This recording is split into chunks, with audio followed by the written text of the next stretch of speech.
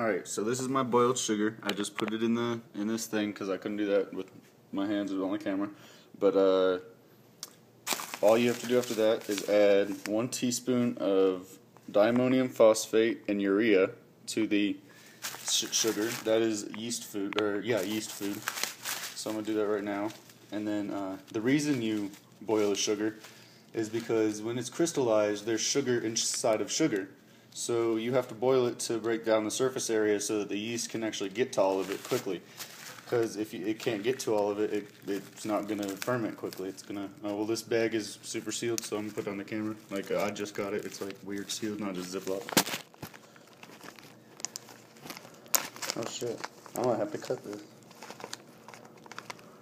Yeah.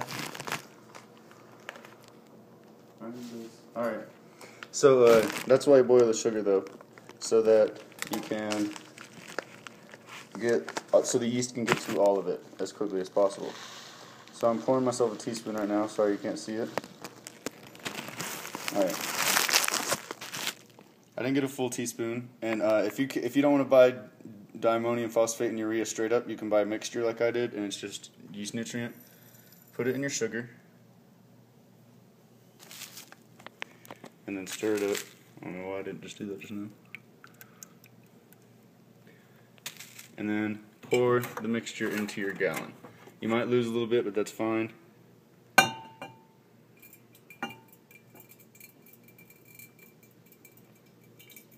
I'm going to add raisins later.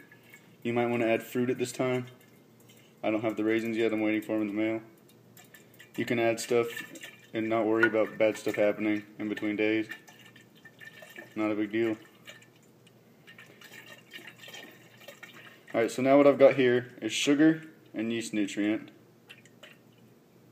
in a jug.